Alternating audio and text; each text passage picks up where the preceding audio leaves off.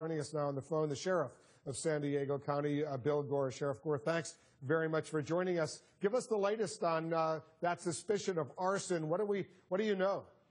Well, thanks first of all for having me on, getting the word out to all your viewers. We share the suspicions of a lot of people when you have 9 separate fires started in the course of 2 days.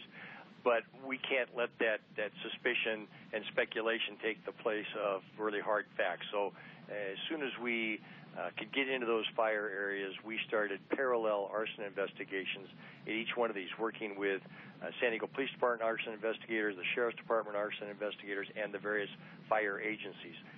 Collaborative effort, sharing information to try to determine, first of all, we have determined the origin of the fires, and then, more importantly, the cause. And that's the more difficult part of any arson investigation. We have not, the people that have been arrested so far, we have not tied in. There's no indication that they're tied into any of these other 9 blazes that we've had around San Diego County at this point, anyway. We know that some people, even after they get an order to evacuate, they resist. They don't want to leave their homes. For one thing, they're afraid of looters. Some looting has been going on. How serious of a problem, Sheriff, is this? No, what I've continually told the people here in San Diego County is that when you're told to evacuate. Get out of that neighborhood. It's for your safety, and it's for the safety of peace officers, sheriff's deputies, cops that need to be able to get into those neighborhoods, and more importantly, the firefighters. We don't want them running into people, and when they have to go into backyards and maybe put down these fires. And I have, just in the San Marcos area, I have almost 200 deputies in there to secure those neighborhoods, make sure there are no looters, there is no vandalism, and you'll return hopefully to a safe neighborhood, and your home will be safe, and you'll be safe, more importantly.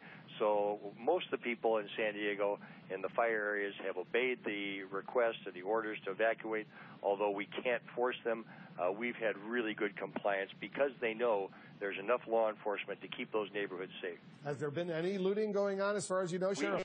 We had one case last night. In fact, San Diego Police Department, working with the Escondido Police Department, made an arrest of a person in Escondido in an evacuated neighborhood who clearly didn't belong there, stopped by police, questioned, found out he had a prior arrest records, and he was arrested for being in the evacuated area. He had not had a chance to do any vandalism or loot anything, but that's the one arrest that I know of. Quickly, Sheriff, what are your experts telling you? Should we expect more of these fires in the coming weeks and months? Well, I'll tell you, you were talking about the conditions, and they are unprecedented. Usually our fire season's in September, October, after a very dry summer. To have this in May is really unusual. There's so much fuel out there. The grasses that we have on our mountainsides is just like kindling, and it can be set off by a variety of things. Unfortunately, a lot of times lightning strikes. If you have a thunderstorm, catalytic converters on cars, a careless cigarette thrown out of a car window. It doesn't take much to ignite this kind of fire. We're keeping our fingers crossed and preparing, hoping for the best and preparing for the worst.